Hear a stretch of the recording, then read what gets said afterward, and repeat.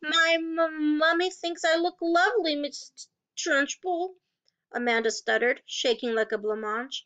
I don't give a tinker's toot what your mummy thinks, the Trunchbull yelled, and with that she lunged forward and grabbed hold of Amanda's pigtails in her right fist and lifted the girl clear off the ground.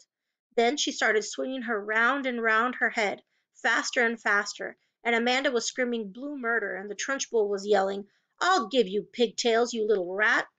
Shades of the Olympics, Hortensia murmured. She's getting up speed now, just like she does with the hammer. 10 to 1 she's going to throw her.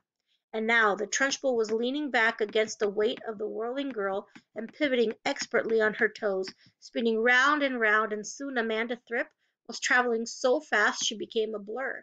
And suddenly, with a mighty grunt, the Trunchbull let go of the pigtails and Amanda went sailing like a rocket right over the wire fence of the playground and high up into the sky.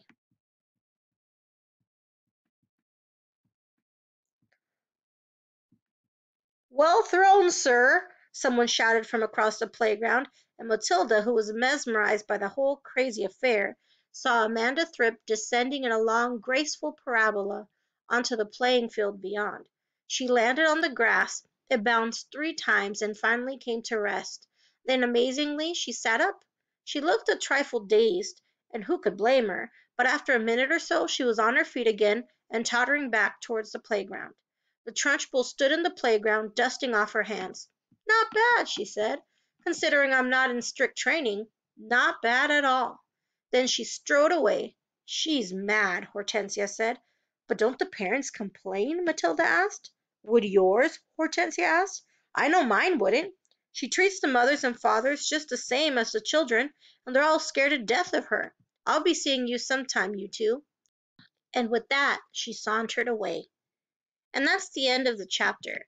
So this chapter is showing us that the Trunchbull, the principal, is really horrible, but she can't be stopped. She does horrible things to the students, and the students don't do anything about it, and the parents don't do anything about it. So we get a little bit more information about this person so that we can get an idea of maybe what will come next. Matilda, knowing that she's really good at pranks, maybe she'll prank the Trunchbull. Bye.